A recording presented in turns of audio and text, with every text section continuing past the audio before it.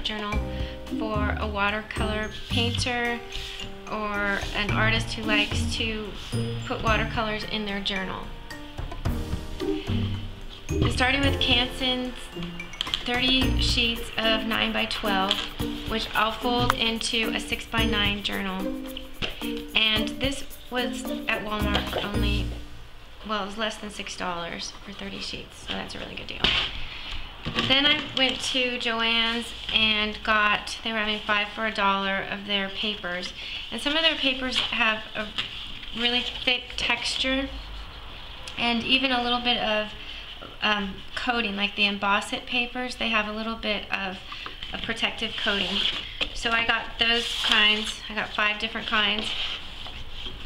And then they have this corrugated cardboard type. It's usually $2.99 for one sheet, but it's a double sheet. Like one sheet will make 2 journal covers. And they also have the plain cardboard.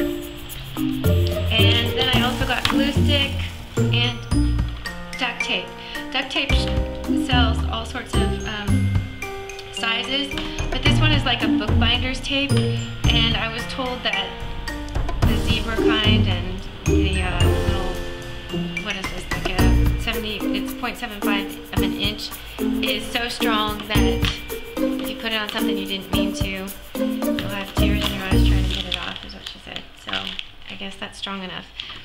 And then this is optional, but I added, I got this at Walmart for 47 cents. It's a pouch for pens and pencils and erasers, for going on a walk and like carrying home acorns or whatever.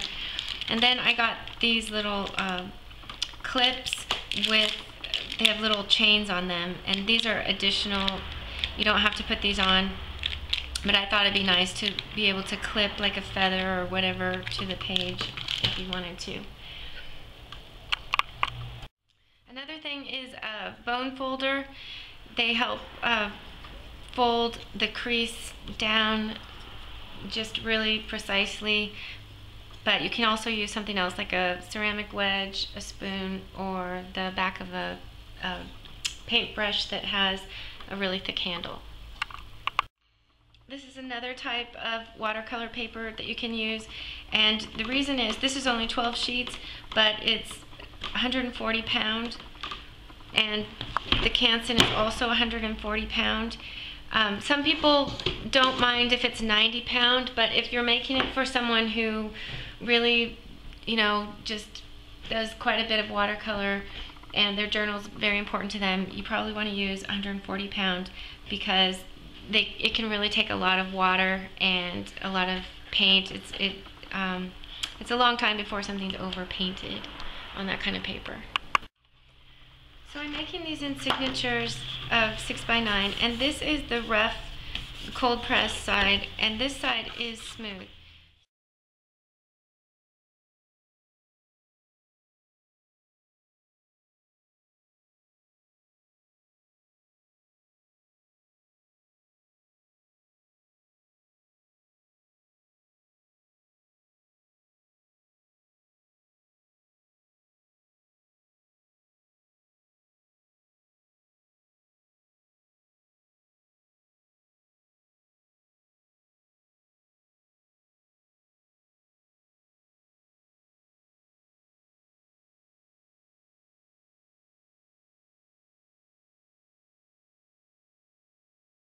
So that's basically one signature, because I know in a book that you're making, you know, maybe 100 pages and it's on thinner paper, there will be maybe 10 pages to a signature. But this 140 pounds pretty thick, and so we're going to use the tape. It's just going to be one folded page is a signature. So by signature I mean like this, and then you put all the different signatures together. But this one is going to be this way, so that all the pages are even as they can be. Another thing to do if the person that you're making the journal for uses watercolor sometimes and pen and ink sometimes is add maybe 12 folded sheets of Bristol paper and 12 folded sheets of watercolor paper.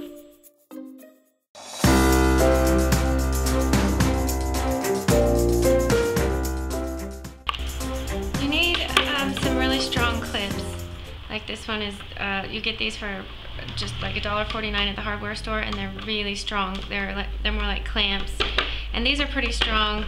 These aren't that strong, but a vise would also work. A lot of people put their journal in a vise while they're gluing it or taping it, but these clips are strong enough, just as long as they're thick enough to be able to get around the stack.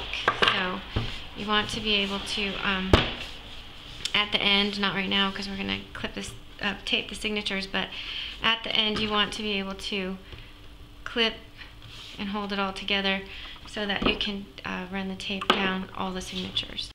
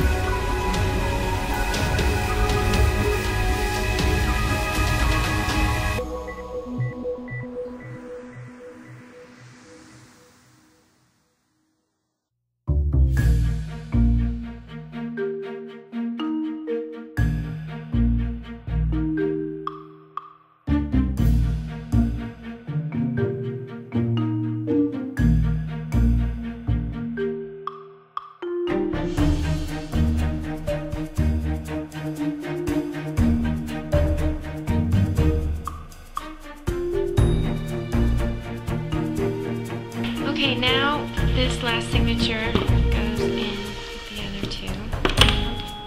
I want to make sure get it as together as you can. And the strongest clamp that you have to hold it.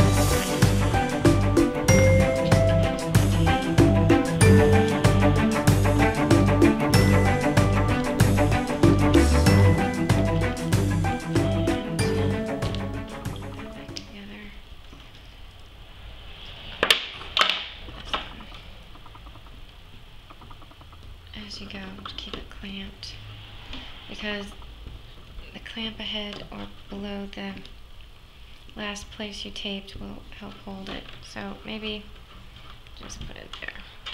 Then, so get as far as you can. Move the clamp.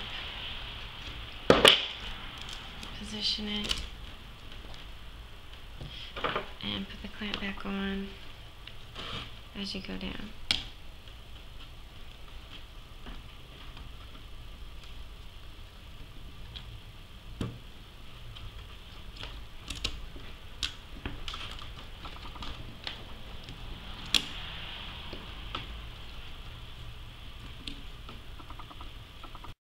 Wedge and run it around the corners.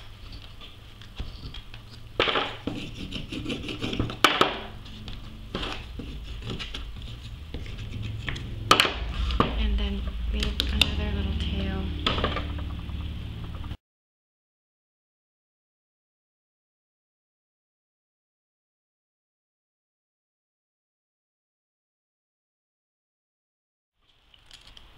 Then you want to do another taping that goes around the corner.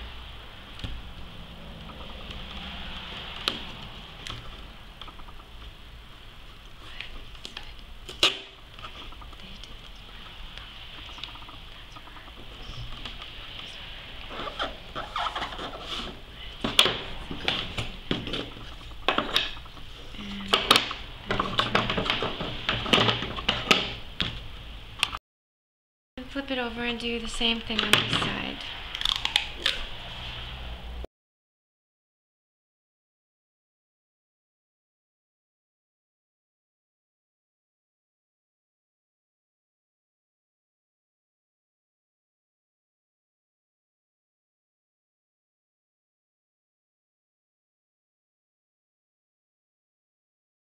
And so now you have these two things, and the book sticks together in the signatures. Now, when there's something like this, you can take this in between there if you want, if you don't think it's strong enough, but it should be strong enough. And this way you can have a full 9 by 12 painting, and then you can have, you know, the 6 by 9 pages, another 9 by 12, and 6 by 9 pages. That one might need one in the center.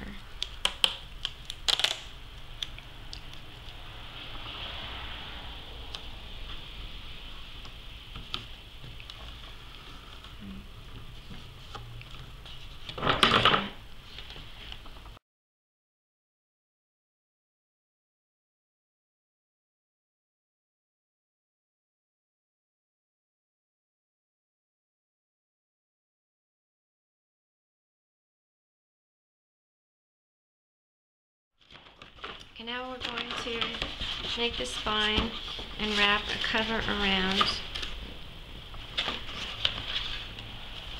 and then use the glue to hold the tape. There's no mouse under there. She's a mouser.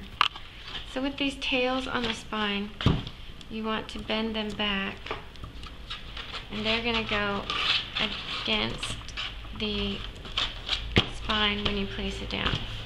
First we have to measure the distance that the spine turned out to be, which is 3/4 of an inch when it's bound together really tight. And then this page tends to be, it ended up 6 inches, but since there are a few that are uneven, you want to add either a 1/16 of an inch or an 1/8 of an inch for the cover.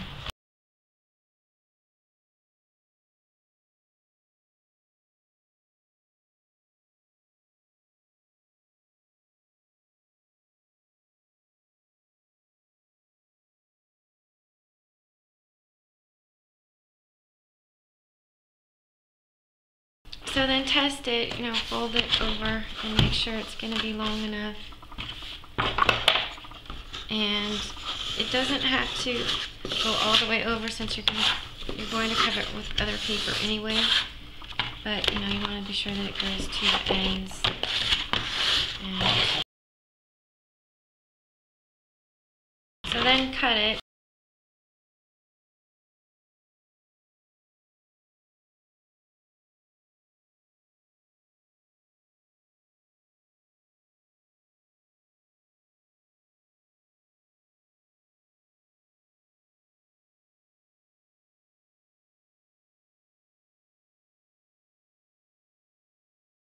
Okay, now you want to leave a 1/4 of an inch on each side and cut the top off.